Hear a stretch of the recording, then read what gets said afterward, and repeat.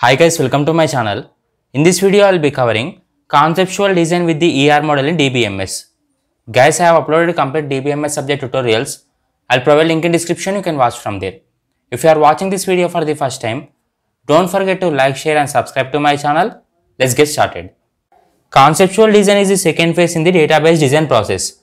Guys, in database design process, second step is conceptual design. And whereas first phase is requirement gathering. After gathering all requirements from the user, in software company there is database designer.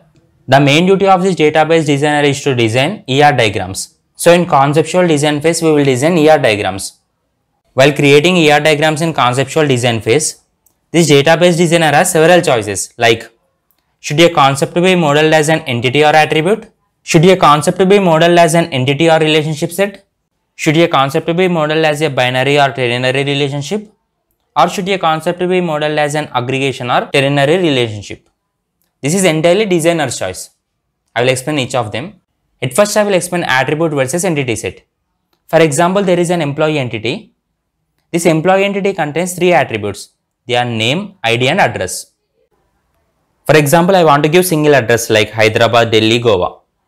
So if you want to give only single address, then you can select address as an attribute. Here I want to enter single address, so I am selecting address as an attribute.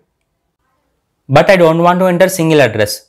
I want to enter complete address like city Hyderabad, street Nagol and house number 28-864. I want to enter this complete address. At that time what I will do is, I will select address as an entity. Inside address entity I will create three attributes. They are city, street and house number. Guys, entity is nothing but table name. And whereas attribute is nothing but column names.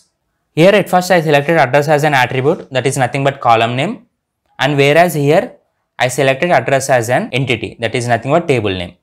Just I am writing here employee has address. I am establishing has relationship between employee and address. Either you can select address as an attribute or entity. It is completely designer's choice. This is all about attribute versus entity. Next I will explain entity set versus relationship set. For example, there is employee entity. This employee entity contains three attributes. They are name, ID and salary. And there is another entity, that entity name is department. This department entity contains dname and did attributes. Employee manages department. Here I am establishing manager's relationship. And here for manager's relationship I am creating three attributes. They are since at what time he is managing, manager's name and budget. How much budget that particular manager is given in order to manage department. Here I took managers as relationship set. But all employees will not manage department. Only managers will manage department. But here I written employee manages department. But this is entirely wrong concept because employee will not manage department. Only manager will manage department. So what I will do is, I will convert this manager's relationship into manager's entity. Here from employee entity I am deriving manager's entity. And I am assigning all these attributes to this manager. So just I written here employee is a manager. And I am assigning all these attributes to this manager. So manager manages department. Now it is perfect. Here managers is relationship and whereas here manager is entity. Next I will explain binary versus ternary relationship. If we establish relationship between two entities, then we call those relationship as binary relationship. But if we establish relationship between three entities, then we call those relation as ternary relationship. For example, there are two entities. One is supplier's entity and next one is product entity. As we know, supplier buys product. At first, in order to sell product, at first suppliers will buy products. So just I written here suppliers buys product. I am establishing buys relationship between this suppliers and product. Suppliers has attributes like name ID and product has attributes like pname and pid. And similarly, customers also buys product. So just I written here customers buys product. So I am establishing buys relationship between this customers and product. Instead of creating two binary relationships, what I will do is, I will create only one ternary relationship by combining the suppliers and customers.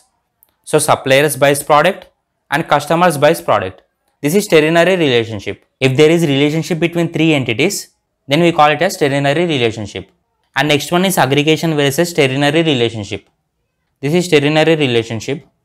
Suppliers buys product, customers buys product. Both suppliers and customers buys product. So what I will do is, I will convert these two entities into single entity by establishing along with relationship.